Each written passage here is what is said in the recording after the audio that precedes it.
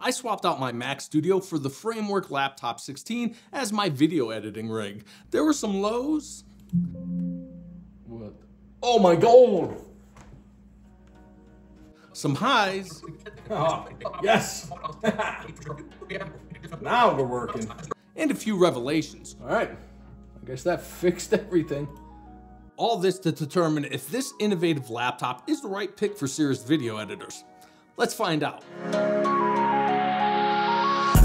Hey guys, CJ here from Elevated Systems. For the past several days, I've been using my new Framework Laptop 16 for all the work needed to run this YouTube channel. And as you might guess, a big part of that work is editing the videos you watch. For the past 3 years, I've been using my base model M1 Max Mac Studio, and it's been fantastic. Say what you will about Apple, but when it comes to content creation, their ARM-based Macs are tough to beat. But that's a story I did in another video. If you're curious about why I switched from PC to Mac after nearly 40 years, you can check that out. But today, we're going to see if the framework can handle my editing workflow. No canned benchmarks here. I'll be editing the actual footage I capture and the videos you see on this channel. Specifically, I'll show you how this laptop performed while editing the Framework 16 unboxing video I posted last week. If everything goes well, the video I'm filming right now and you're currently watching will also be completely edited on this computer. So we'll dive into the actual editing performance in both DaVinci Resolve and Premiere Pro, but first I'll quickly go over the laptop specs,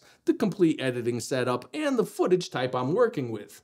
Now, feast your eyes on the top tier Framework Laptop 16. It's been decked out with a Ryzen 9 7940HS and the dedicated AMD Radeon RX 7700S graphics. I've thrown in 32 gigabytes of DDR5 5600 memory and a hefty 5 terabytes of storage across 2 SSDs. For the visual real estate, I'm rocking an LG 5K x 4K ultra-wide display connected via USB-C directly to the laptop's rear alt display port, which taps straight into the dedicated GPU without putting extra load on the system.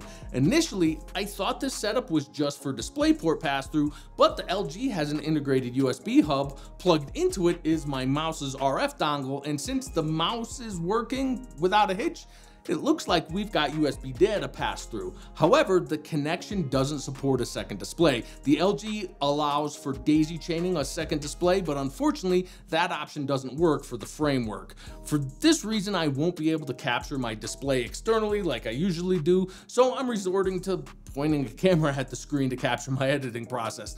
The laptop can connect to a third display via one of the expansion ports, but that routes video back through the iGPU and bus, causing measurable amounts of system demand, which I'm trying to avoid. Now, the rest of my peripherals are routed through a QD USB 4 hub. For the audio, I'm using a Behringer DAC and a pair of Persona Studio monitors. Short of that, I have my Sennheiser HD headphones because the Framework 16 speakers, while an improvement over the 13, lack the soundstage for video editing. Not that you can actually hear them over the system fans. For internet, I'm using the Hub's 2.5 gigabit Ethernet connection. The Blackmagic Speed Editor is a part of the Ensemble 2, though it's giving me a bit of a headache. I have to reconnect and repair the device each time I try to use it, and my Keychron keyboard won't connect. It enters pairing mode, but the laptop just can't see it for some reason. When it comes to shooting, I have a dual camera setup. My primary is the Blackmagic Pocket Cinema 6K Pro, capturing all my A-roll and tripod-mounted Studio B-roll in full-frame 6K Blackmagic RAW at 8:1 compression, 30 FPS for A-roll, and 30 or 40 FPS for B-roll. For anything handheld or shot outside the studio, I turn to my iPhone 15 Pro Max using the Blackmagic camera app to snag 4K ProRes 422 HQ HDR log at 30 or 60 FPS. For the unboxing video, I went overhead with my Panasonic FZ80, keeping it simple with 4K H.264 8-bit MP4. It's worth mentioning that I capture and edit directly from USB-C drives, like the Samsung T7 or M.2 SSD housed in a USB-C enclosure. I aired some disappointment in my unboxing video about the 16 screws standing between me and the internal M.2 slot. The dream was to record straight to the NVMe and then slot it right into the framework for editing, but it turns out the T7 speed is more than up to snuff for all the footage types I throw at it. I'll also let you know that there are no hardware media encoders or decoders for the BRAW or ProRes built into this laptop. DaVinci Resolve uses the GPU and OpenCL to process the codecs, and Premiere Pro kicks the BRAW footage to the CPU for processing, so we're definitely going to be putting the laptop through a really good real-world test. All right, let's talk about the editing process, and fair warning, it was a bumpy ride before things smoothed out. What the dude? Now it's up again. Everything kicked off without a hitch. I zipped through the A-roll footage on the cut page with my speed editor, slicing and dicing at the same speed as on my Mac Studio, but then as I started to weave in my B-roll on the edit page, that's when the trouble started. Scrubbing the timeline turned into a sluggish, jerky nightmare. Playbacks would lock up, yet the playhead marched on, turning the simple task of finding my key points into a real challenge. Trying to mark in and out points on the clips in the preview window. Oh, there's no way I can edit this. That also became a test of patience. Switching my timeline to 1080p did offer a brief respite, but the relief was short-lived. That's what? Thinking the PC was choking on the ProRes HDR footage, I went all in and created proxies for those clips, but that didn't crack it. So I went the whole 9 yards and made proxies for all my media. Over 2 hours and aching patience later, even the quarter resolution standard definition proxies couldn't salvage the day. Playbacks, proxy, prefer proxies.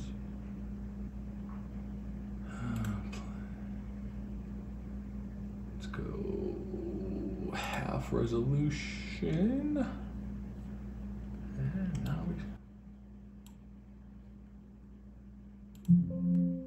what? Oh my God! Oh.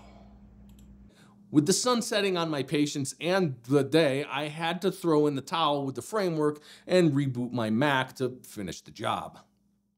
Now, I'm no quitter, and serendipity had it that the next morning kicked off with an issue on my Unraid server that needed fixing. Seizing the opportunity, I decided to whip up a tutorial video, and what a perfect scenario to put the Framework 16 back on the bench for the edit.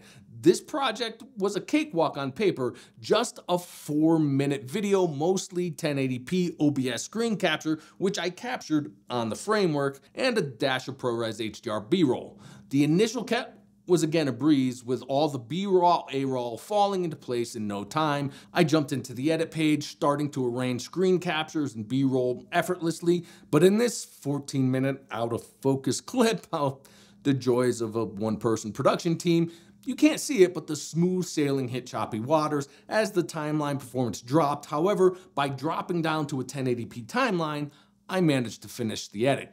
However, the color page revealed a new challenge. The scopes were blank and Resolve couldn't output the media, and then... Come on, I'm on the 1080p timeline, dude. Seriously? Obviously, I wasn't happy, as it was looking like the RX 7700S was struggling with even a short 1080p project. But after a reboot and a coffee break, I was back at it, and I was able to grade my footage and EQ the audio, even applying the AI-powered voice isolation and dialogue leveler track effects. And despite the VRM being packed to the brim, I was able to complete the entire edit, switch back to 4K, and render out the video, which the Framework did in just over 6 minutes. After wrapping up in Resolve, I shifted the 4K timeline over to Premiere Pro, and the difference was like night and day. Oh, yes! Now we're working. As I navigated through the timeline and rescaled clips, the improvements were striking. The timeline was butterly smooth, scrubbing and playback were flawless, not a hint of freezing, stuttering, or crashing. With Premiere leveraging both the discrete GPU and the robust Ryzen 9, the editing experience soared beyond what I encountered in Resolve. I'll confess my color and audio work in Premiere wasn't as deep as in Resolve. I laid down an adjustment layer with a log to Rec 709 LUT and some essential corrections for my A-roll, and then applied one of the basic audio presets. Premiere breezed through outputting the project in just under 6 minutes. If we're judging by render times alone, it might seem that editing on the Framework 16 is a toss-up between Resolve and Premiere, and if I remove the AI audio filters and the more demanding power window nodes from the color grade, it makes it more apples to apples. Then Resolve actually renders the project faster than Premiere. But as we've seen, Resolve was pushing its limits, while Premiere handled it all in stride. However, this isn't my final conclusion, because after spending some time digging into the system performance stats and observing how each of the programs interacted with the system resources, I found that while Resolve should use system memory as a kind of a cache, moving data to VRAM as needed, which explains the few seconds delay when jumping several minutes forward and back on a timeline, that wasn't happening here. As soon as I loaded up a project, even before I interacted with the timeline, the VRAM was instantly filled. Then I remembered something from a conversation in the comments of one of my Mac editing videos from a few years back, and I decided to try it out. I opened up the AMD driver software and disabled Smart Access Memory. Now, when I loaded the Unraid 4K video project in Resolve, to my awe and amazement, the timeline performance was exactly what I expected from this laptop. Jumping around on the timeline did require a few seconds to buffer, as I described, but once it did, playback and scrubbing were buttery smooth. The system managed to keep the VRAM buffer below the 8GB minimum, so there were no more GPU full crashes.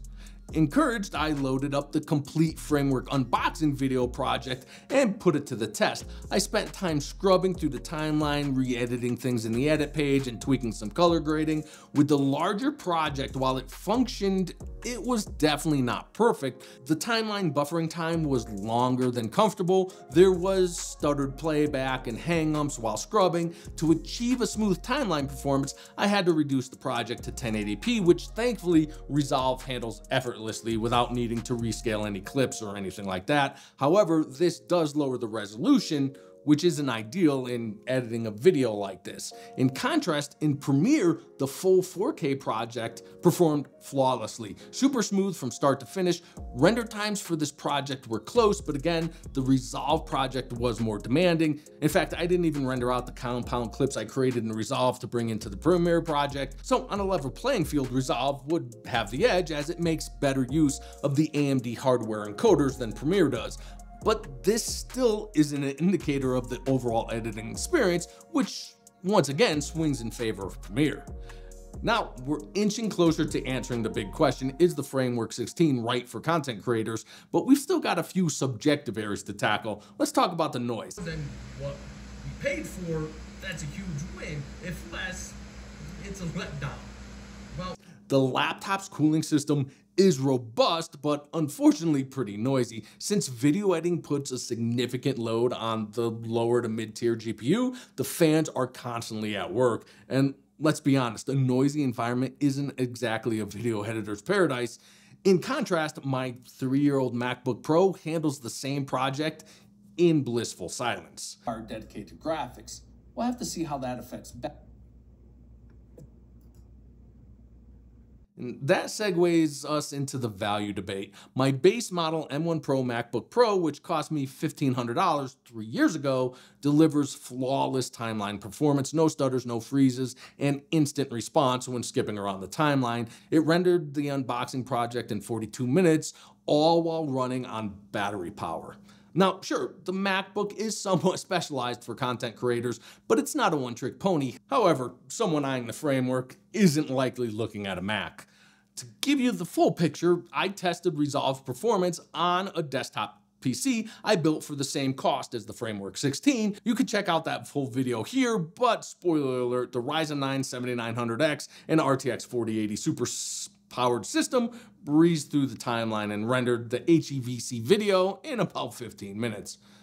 But let's pivot back to direct comparison. When pitting the Framework 16 against a similarly spec'd 16-inch laptop, we hit the proverbial elephant in the room: cost. If we set aside my customizations and pre-build a system with a Ryzen 9 7940HS and RX 7700S graphics, just the basics, no bells and whistles, the price hits $2,500. The only other 16-inch laptop I know of with the same CPU and GPU combo is the Asus TUF A16 Advantage Edition. It's not as modular, but it does offer swappable RAM, storage, and even the battery. Currently, it's going for about $1,650 on Amazon. That's a $850 price gap for essentially the same performance, or at least a performance difference that won't be noticeable, if at all measurable. At the same price point, or now slightly less thanks to Lenovo's launch of their 2024 model, you can snag a 16-inch laptop with noticeably superior performance, to put it kindly. To sum it all up, the Framework 16 is a mixed bag for video editing. While it offers modularity and repairability that many will appreciate, its performance in demanding tasks like semi-professional video editing is mid-tier despite its high-end price tag. Premiere Pro users might find it more suitable, but for those seeking top-notch performance, alternatives like the MacBook Pro or a custom-built desktop or a higher tier yet comparably priced laptop might be more appealing. However, the Framework 16's potential for future upgrades and its commitment to the right to repair could make it a worthwhile investment for some. And that's it, guys. The ins and outs of the Framework 16's performance in the world of video editing. It's been a roller coaster, but the journey doesn't end here. I'll be putting this laptop through its paces with professional workloads in my continuing deep dive series, editing each video with the Framework 16 to see how it holds up over time. All right, future CJ here breaking in from up in the studio where you'll notice my Framework 16 is also with a partially completed edit. Now, the entire video is completely edited short of this insert. However, I again had to switch back to my Mac to finish the job. On the Framework, I was able to lay down the A-roll, but only managed to get about 2 minutes into the 15-minute project on the edit page, layering in the B-roll before performance slowed to a point where I wasn't able to continue in Resolve. I tried to record this segment last night as it happened, but it's just a frustrated, mostly incoherent creator flailing about in front of a frozen laptop. Long story short, all the issues that were occurring before my Smart Access Memory fix crept back in very quickly to the point where Resolve was just locking up. I was gonna attempt to again move to a proxy workflow, this time going with very simple standard quality H.264 proxies to just use the onboard hardware encoders and decoders. However, this should be a very simple project for a $2,500 laptop. Unfortunately, DaVinci Resolve is a very GPU heavy application and the Framework 16 is just too GPU limited with the lower tier 7700S and AMD's less than stellar professional driver support. The bottom line is, while my conclusion stands for Premiere editors, this is not an ideal laptop for serious Resolve editors, especially those working with modern codecs over 12-bit footage, HDR, log, or RAW files. So keep that in mind as I jump back to past CJ to finish this video. I'll be sharing updates and insights on my community page and in the comments below, so make sure you're subscribed to catch all the latest. Your support means the world to me, and I can't wait to continue this journey together. Thanks for watching, and until next time, happy editing.